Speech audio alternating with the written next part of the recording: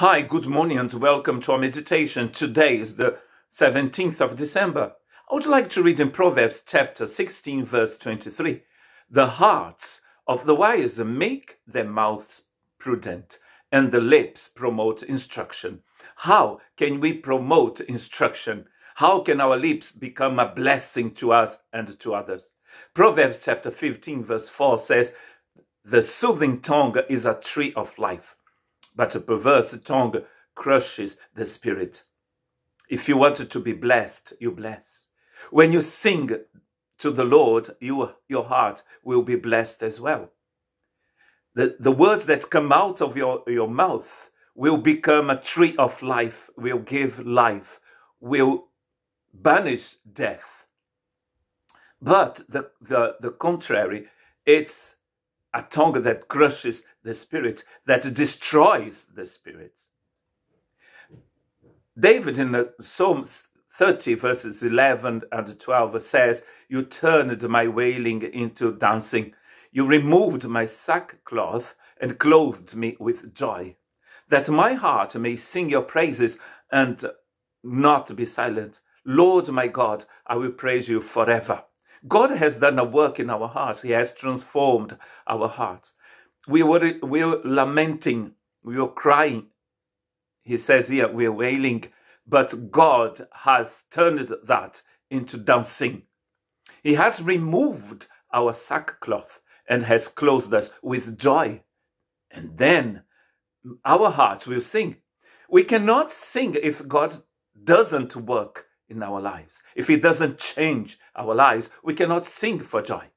How can you sing God's praises with a broken heart? I mean, with a heart that is not broken before the Lord, with a heart that is like a stone. We need to be changed by God to do so. And David in the Psalm 108 verse 1 says, my heart, O God, is steadfast. We are firm. We are standing on a rock. So he says, I will sing and make music with all my soul. I have done lots of training here to be a singer, to sing. And one of the things that we learn is that we need to be steadfast in order to sing. In order to sing. If we are not steadfast, if we are trembling, we cannot sing. What we call the column of air has to be in the right place. Our body has to be steadfast. If you are shaking like that, as we say in French, if you lose your legs, you cannot sing. So David never took any singing course, but he understood one thing. If we are not on the rock, if our feet are not steadfast, if our heart is not steadfast, we cannot sing. That's what he says in Psalm 40, that God took us out of the mud and put our feet on the rock, and then He gave us a new song, and we can sing. Very interesting to realize that David understood that. If you are shaking, you cannot sing. So God is going to put your feet on the rock. Let the message of Christ dwell among you richly as you teach and admonish one another with all wisdom through psalms, hymns, and songs from the Spirit, singing to God with gratitude in your heart.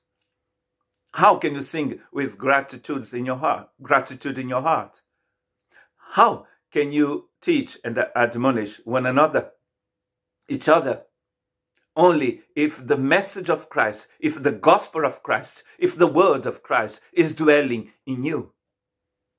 It's like having your feet on the rock. And then we can, as we go back to Proverbs chapter 16 verse 23, the hearts of the wise make their mouths prudent. They're going to speak like Jesus. Why? Because their feet are on the rock. Their feet and their hearts are steadfast. God bless you.